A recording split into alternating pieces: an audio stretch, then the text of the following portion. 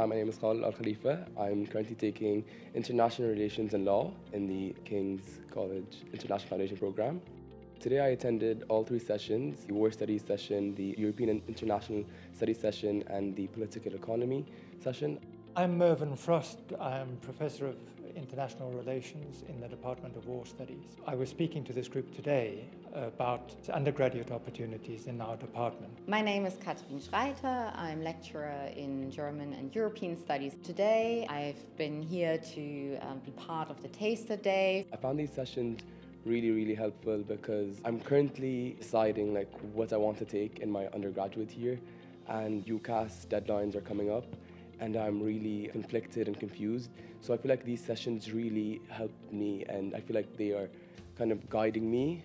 I told the students about what it is that we do. War studies is not a discipline, it's a topic. And we have in the department a whole range of different scholars from different disciplines studying this topic. In our department we offer 2 degrees, a BA in European Politics and 1 European Studies. In both degrees we highlight European affairs, so the politics but also the governance of Europe. These sessions helped me narrow my interests. The political economy session really caught my attention. I actually got very interested in political economy after hearing the Taster lecture.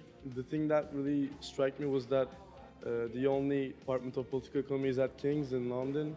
These sessions taught me things that I didn't really know, and it sparked new interests in me. I know almost nothing about this, so yeah, it is a platform for me to know more before I made my UCAS decision.